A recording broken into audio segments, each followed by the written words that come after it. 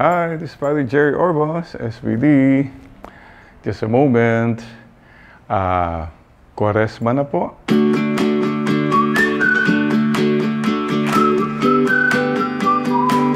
Kumusta ka na? How are you? Paalaala po ng ating Panginoon, listen with your heart. Be humble to God and say, Lord, kailangan ko po kayo. May we remain grateful. Stay focused, please. Let nothing disturb you. So mga kapatid, think about it. You decide to be happy. Be a good news to other people.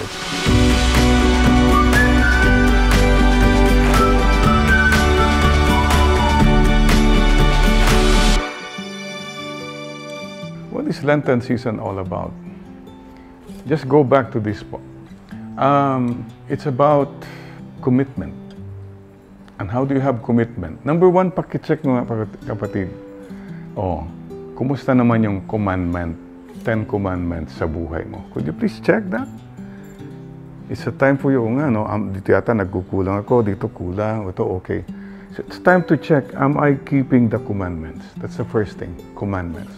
Number two, ito pong Quaresma is about detachment. Kaya mayroong pag-aayuno, fasting, abstinence.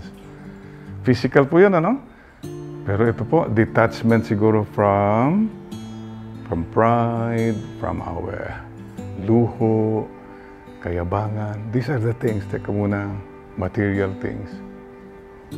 You take the road of detachment. Pass. No more, hindi na yan. And the third thought, every time na ito po, Lent, ito'y tinatawag natin atonement. Atonement means pagsisisi, sacrifice, pag-ingilin. But atonement, kung ipropronounce po natin yung atonement in English, at one meant. To be at one with the Lord. Prayer. More prayer, more listening. And at one meant with the poor especially. Be one with them. Share your blessings. The sick. So that completes ito pong Lenten season. The commandments, detachment, and atonement. At one meant with God, at one meant with our people, especially this time. So, wishing you all a meaningful and how shall I say it? A refreshing Lenten season. Sana we come out of the Lenten season purified, humbled, lighter. O baka mabawasan ang timbang